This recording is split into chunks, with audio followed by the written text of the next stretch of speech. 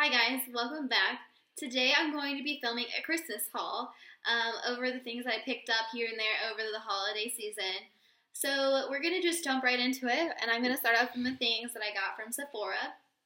The first thing, and the thing that I was most excited about that I got from Sephora, is the Makeup Forever Ultra HD foundation, and I got the shade 123, but I am actually one shade above that, 125, and I had to get this one because they were sold out. But the only difference was it had a little bit more of a yellow undertone to it, and once you blended it out on your face, you couldn't see it at all. So this foundation is amazing. It's literally looks like the prettiest natural skin that everybody wishes that they could have. It's flawless, it's so lightweight, and it's super buildable to a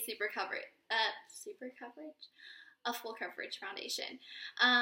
It's definitely worth your money, and if you're looking for a new foundation, I suggest this one. And I think I go back and forth from being oily sometimes to dry, but since it's winter right now, I'm kind of dry, and it really didn't really make a difference. It didn't patch up on my skin anywhere, nor in the places that I got oily did it look like an oil slick.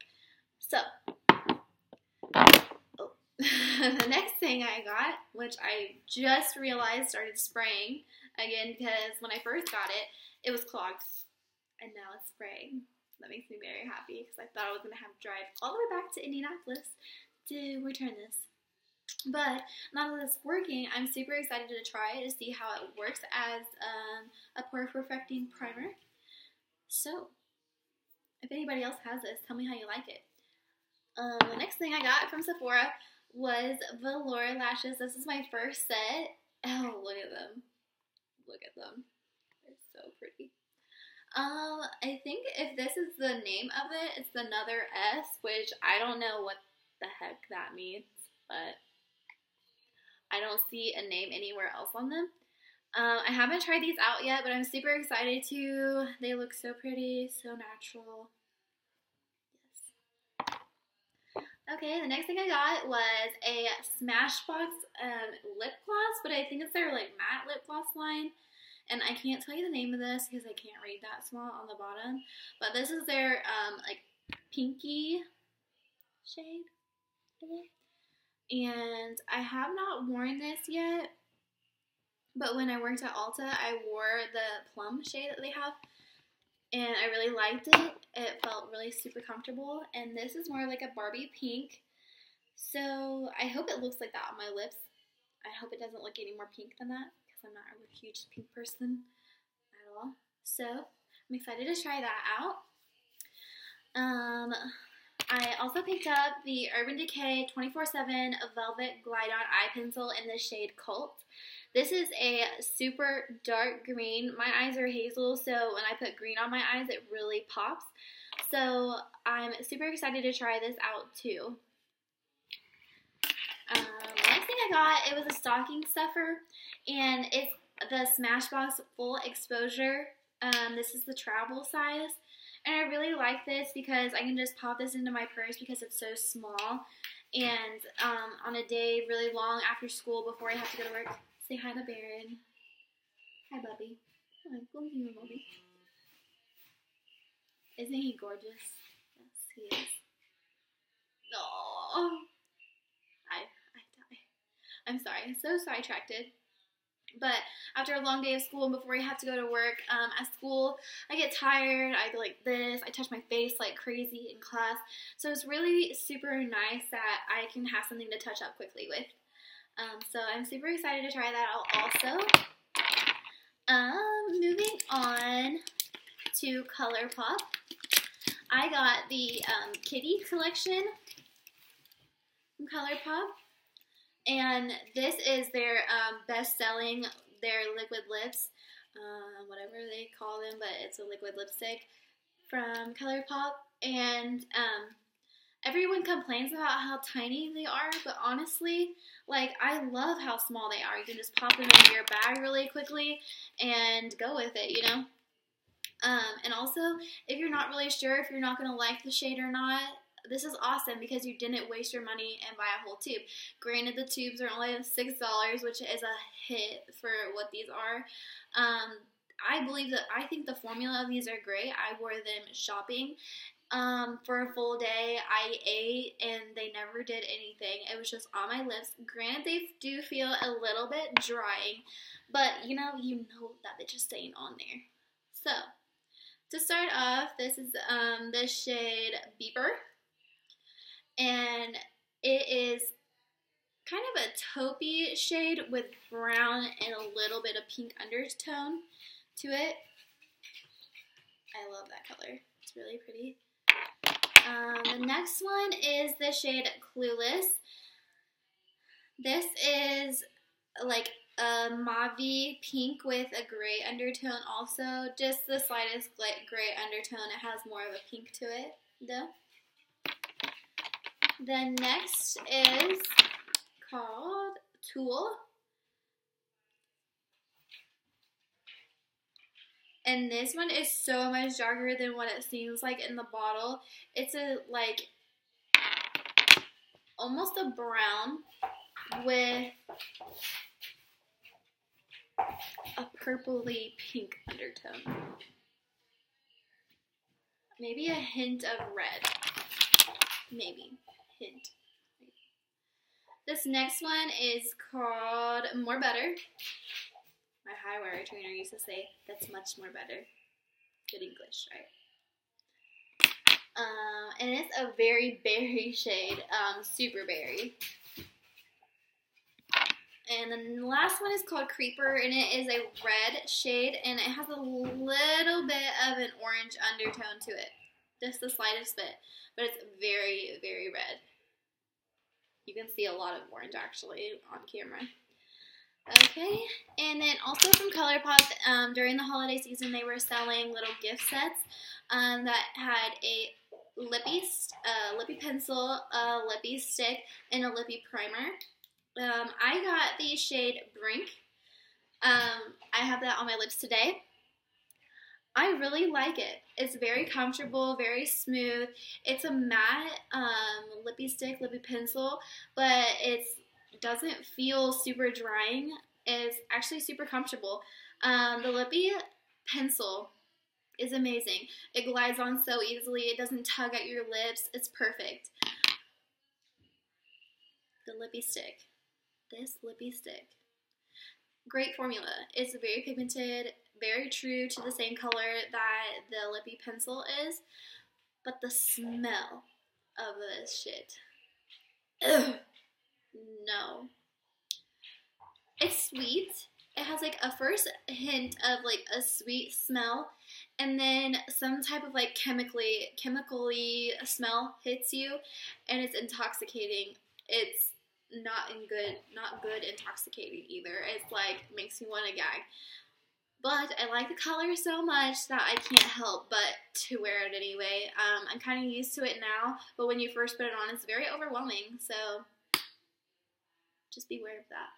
I haven't tried out the lippy primer yet, but this just still smells sweet. It doesn't have that chemically thing to it. So I guess that these work. If you put the lippy primer on, it works really well, but you know, I didn't have time.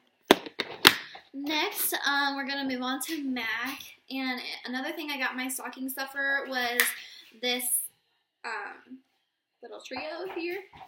This is like a white silver. This is a blue with some silver in there, and this is like a gray with some blue undertones in it. They are super glittery. That bottom shade is my favorite, definitely. I'm not a huge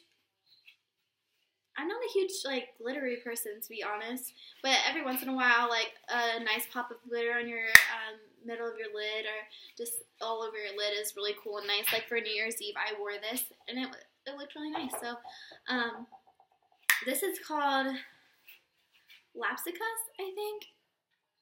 I don't know how to say that. I'm really bad with like pronouncing all this crap, but it was really nice. Another thing that I got, well, I got a Z palette. This is my first Z palette I've ever had, and I got the black large Z palette. When you open it up, my shoulders are falling. I have a few in here. This is Makeup Geek Peaches and Cream. This is Makeup Geek Creme Brulee. This right here is a MAC shade that I picked up, and this is a MAC staple shade. The Makeup Geeks are also very staple shades. They're great transition colors, and so is this. It's called Soft Brown from MAC. And it's such a great transition shade, and I can't wait to play with this little guy. This is called Brown Script from Makeup Geek, MAC also, and I can't wait to make a bomb-ass cut crease with that, because it'll be super nice. I also got this from Sephora. I forgot that it's in here when I was talking about my Sephora stuff. This is a blush, and this is called So Euphoric, I can't say that. It's a very subtle, not very pigmented, on my skin tone at least, but some days when you just don't want to put a whole lot on your face, like bam, I have a ton of makeup on, that would be a really nice shade to put on. And Sephora came out with a line that actually came in this, and there's a little divot right here to where you can just pop that right out, and I love that because you don't have to melt the back of it to get the glue coming off and then risk the chance of taking whatever you're digging it out with all the way through the center of it. So I was really happy with that. A few drugstore things I picked up just recently. Wet n Wild came out with a new brand. This is the Pro Line Felt Tip Eyeliner. And you know, Wet n Wild is a very affordable brand. I think this was $2, maybe $3, something like that.